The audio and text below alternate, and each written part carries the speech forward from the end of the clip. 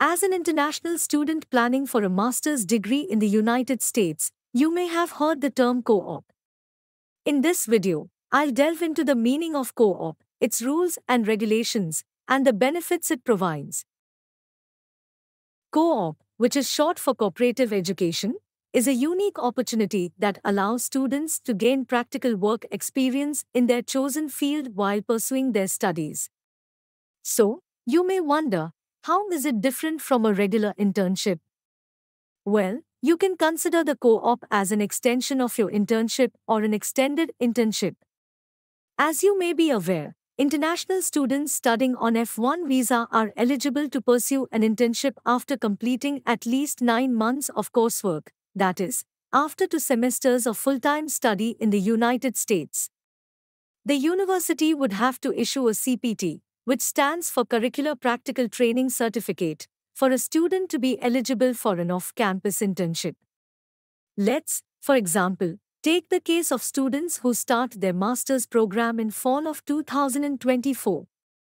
These students would be eligible to engage in an off-campus internship in the summer of 2025.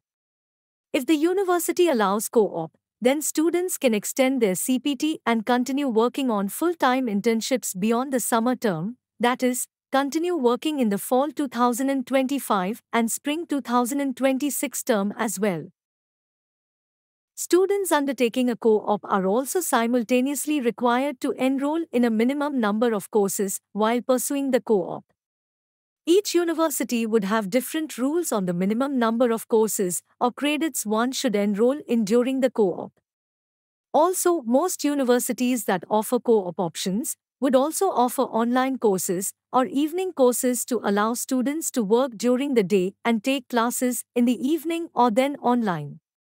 Unlike the summer internship, when students do not take up any courses while pursuing the internship, students who opt for a co-op are required to simultaneously enroll in a few courses as well. It is important to note that if you work full-time on CPT for 12 months or more, you will not be eligible to apply for an OPT. OPT, which stands for Optional Practical Training, is an authorization that allows students to work in the US after graduation. Hence, it is recommended that you keep your total CPT term duration, that is, your total internship plus co-op duration, to 11 months or less. If your CPT term is 11 months or less, you will be eligible for the full OPT term. I hope you found this information useful.